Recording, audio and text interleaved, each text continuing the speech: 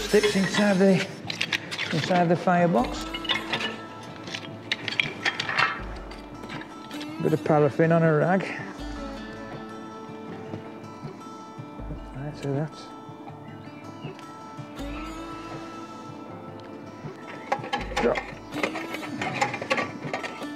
in there. That's quite a paraffin. Shut that now. Now we need to put the steam raising blower on, which draws the fire through. This is something I made out of a Morris 1000 heating fan. And then I need to open this, which is up to the damper flap at the bottom, and just like a normal fire. So we'll leave those sticks to burn away merrily, and when they're going well, we'll put some coal on.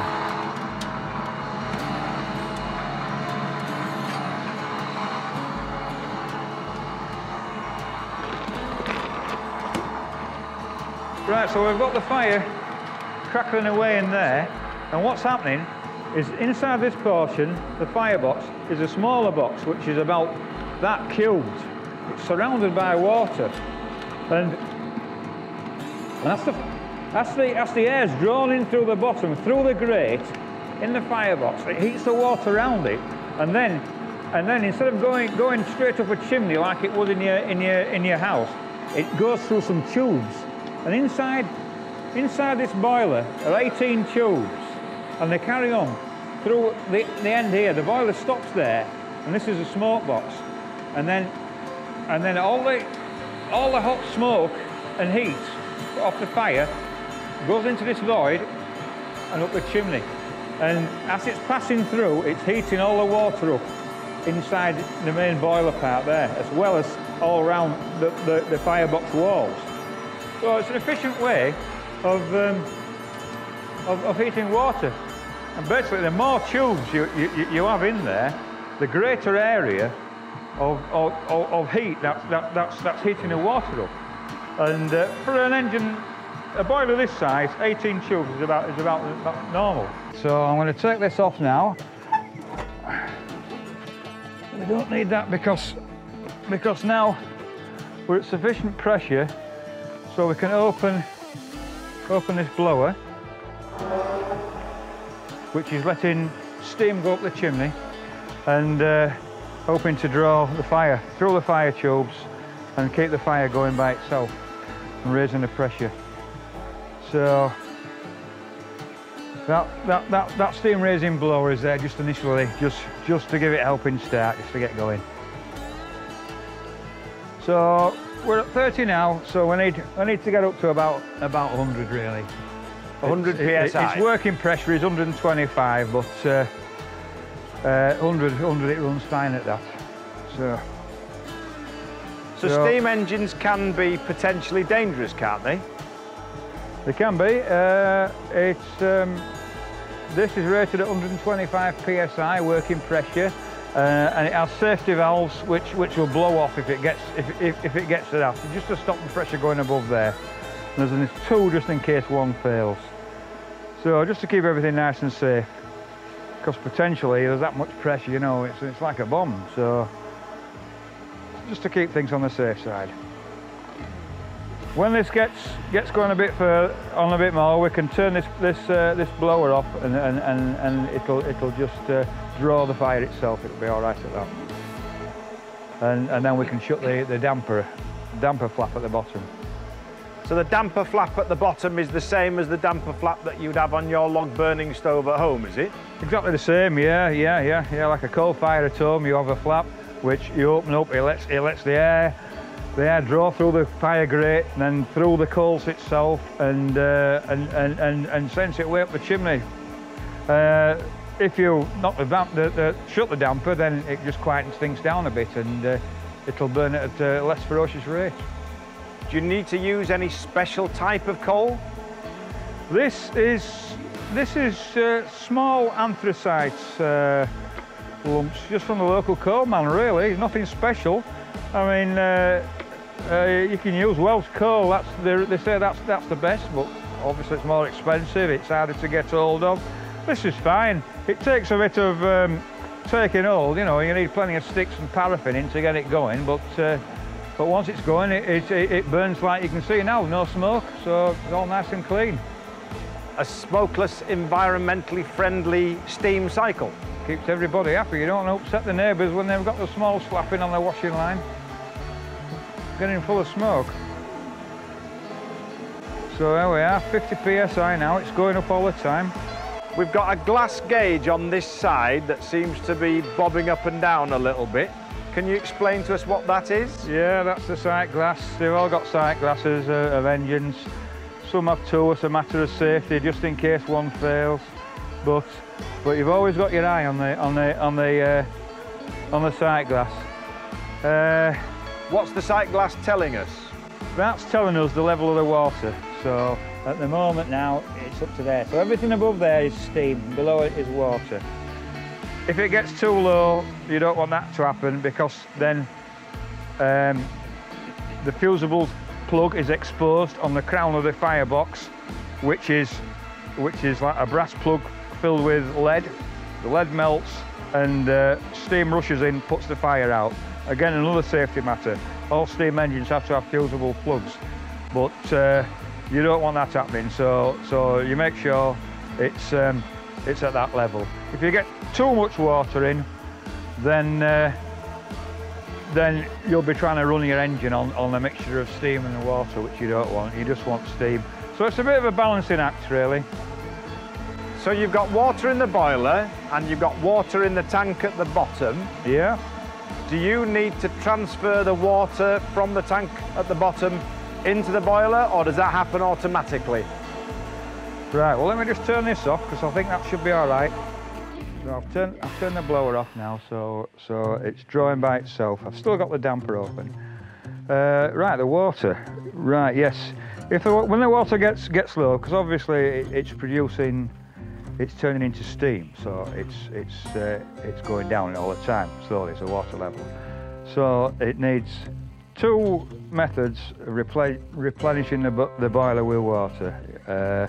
This has got a feed pump, which runs all the time. The engine's turning over, and also a steam injector. So, can you show us those?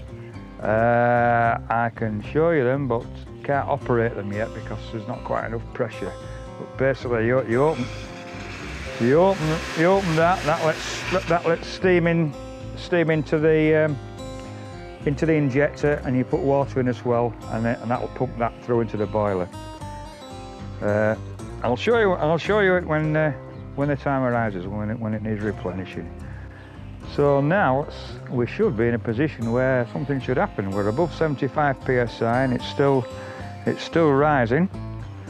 So let's see if we can coax some life out of it. Hang on.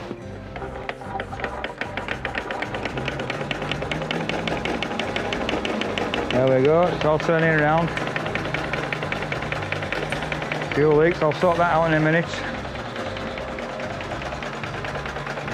That just wants tightening up that grand nut.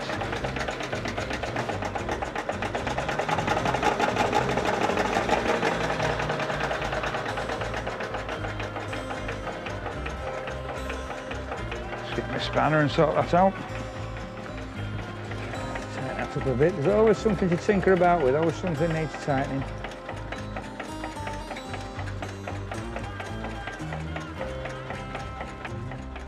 Are leaks a general hazard of steam engines?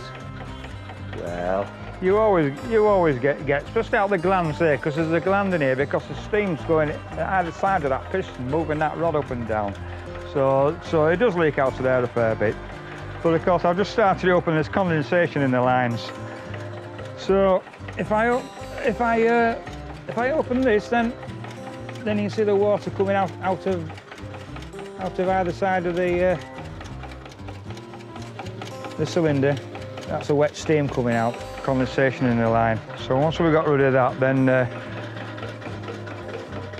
we can shut that off, and then it's just running running off the steam with no water in. And what sort of a steam engine is that? Is that a single expansion? Is it a double expansion?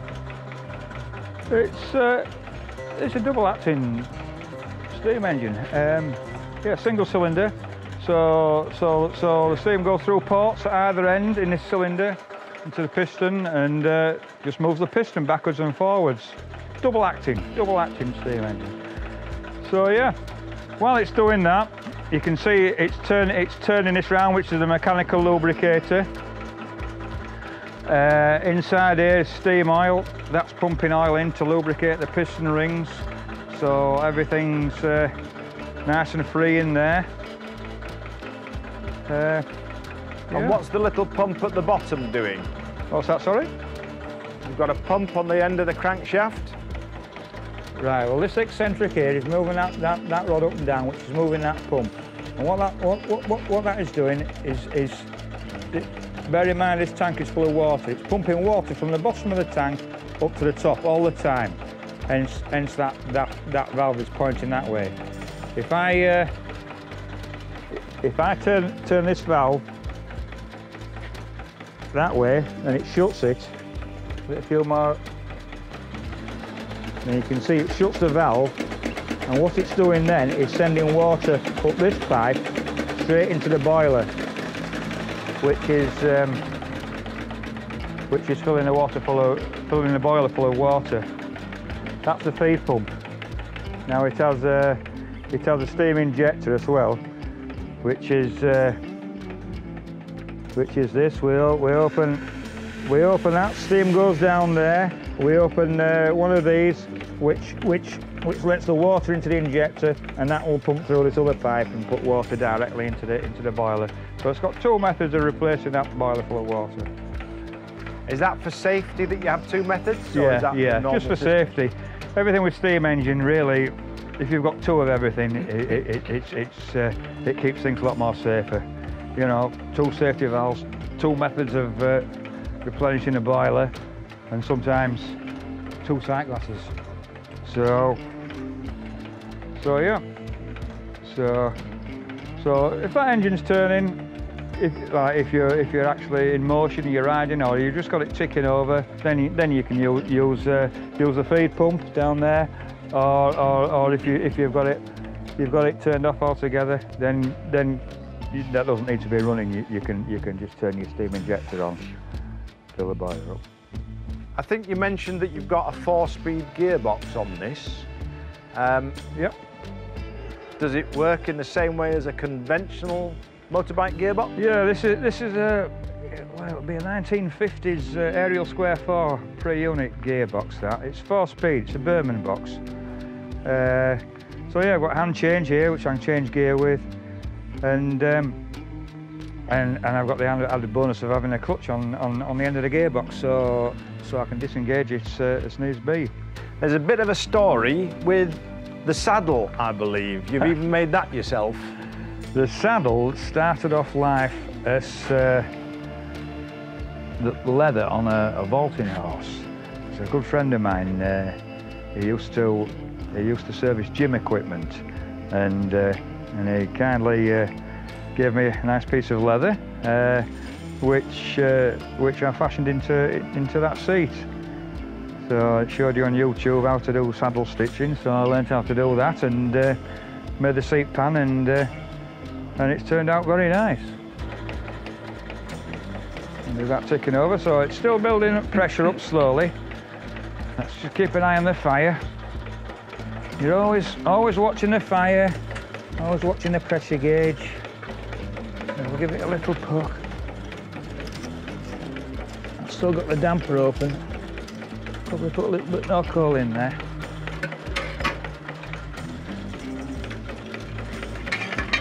Bear in mind, this is all new to me. I'm no expert at all. I've just picked it up over the past few years because I were interested, just talking to people, really.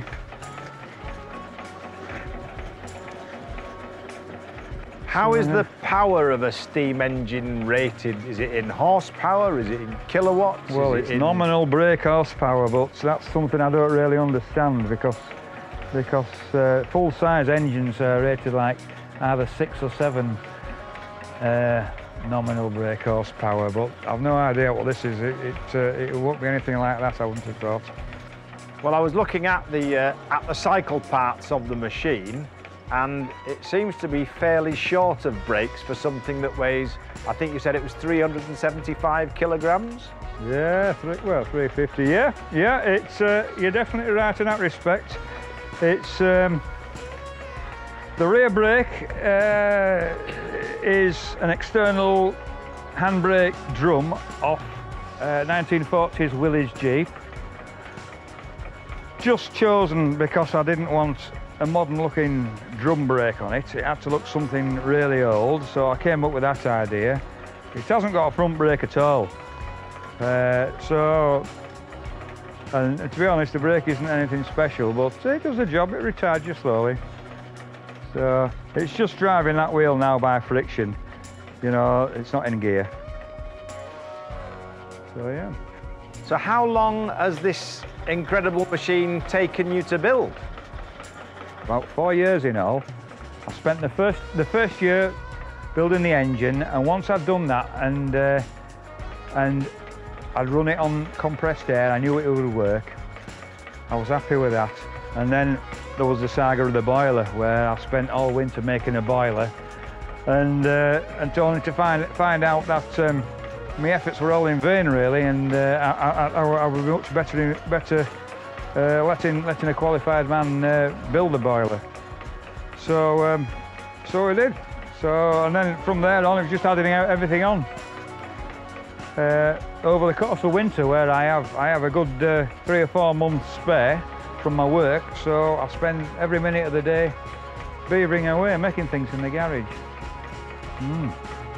And on the day that you first fired the boiler, how was that experience for you? Very, very worrying. I had a few friends round.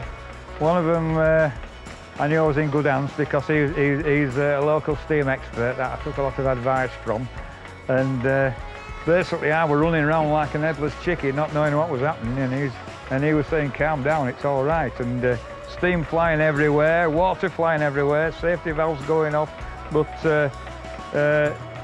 once I got the hang of it, everything was fine, and now I understand how it works and how to control it, its pressure and whatnot. Then it's not a problem at all. But very worrying at first if you're new to steam and you don't really understand it, really, you know. But no, it's all right now. It's all right.